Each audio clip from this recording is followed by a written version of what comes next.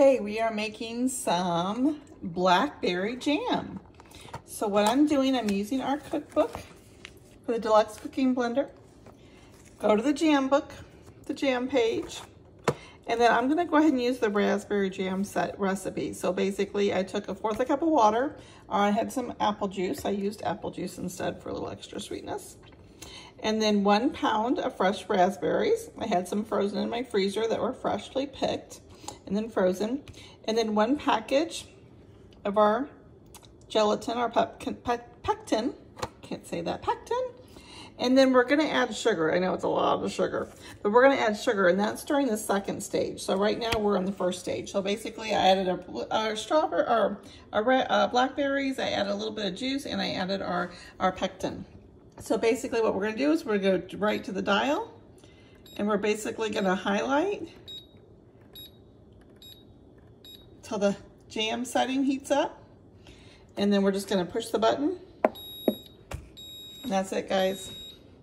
We are making blackberry jam. And what's gonna happen, see right now it's 45 degrees, so it's gonna heat up and cook at 220 degrees. So we'll come back in a second, actually more than a second, a few minutes, and we'll check it.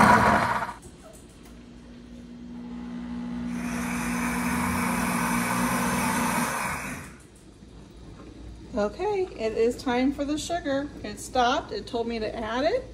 So I'm just gonna go ahead and open this up. Look at all that steam. That is because this is a cooking blender, not just by friction, it actually has a cooking base in it. So we are gonna add, you probably don't wanna know, 2.5 cups of sugar. Okay, let me get some more over here. With our sugar, there we go. Woo, look at that. Okay, crazy amount of sugar. That is what your jam has in it. And so what we're gonna do, we're gonna place our lid back on here.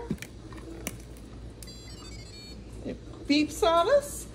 And since we added our sugar, even though there's a little bit there, we're gonna go ahead and hit our button and say, yep, we added it. And there it goes. And it's gonna mix it all up. There we go. And it is done.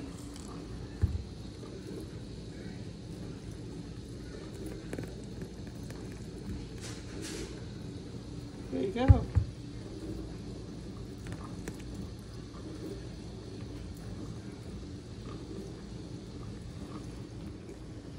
Guys, there is our jelly.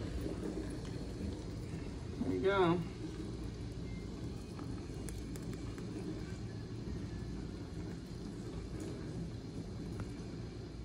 All right, we have our raspberry.